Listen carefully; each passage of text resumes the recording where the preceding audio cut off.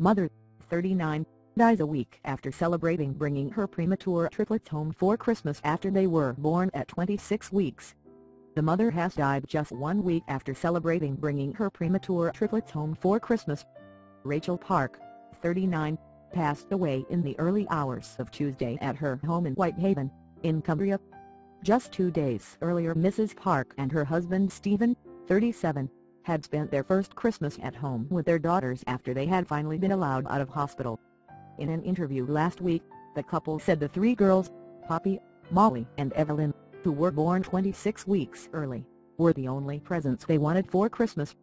Mr. Park, a chef, broke the tragic news of his wife's death on social media.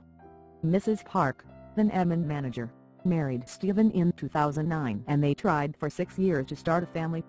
They had 3 failed rounds of IVF on the NHS before a 4th done privately proved successful last summer. Mrs. Park found out she was pregnant at 6 weeks and said she was over the moon to be expecting twins. Poppie, Molly and Evelyn were in Newcastle's Royal Victoria Infirmary for over 3 months as they were born on March 11 at just 26 weeks. They collectively weighed the same as 2 bags of sugar and were put in incubators and ventilators as their lungs were so tiny. Mr. and Mrs. Park were told to prepare for the worst, but the triplets made great improvements and were allowed home for Christmas.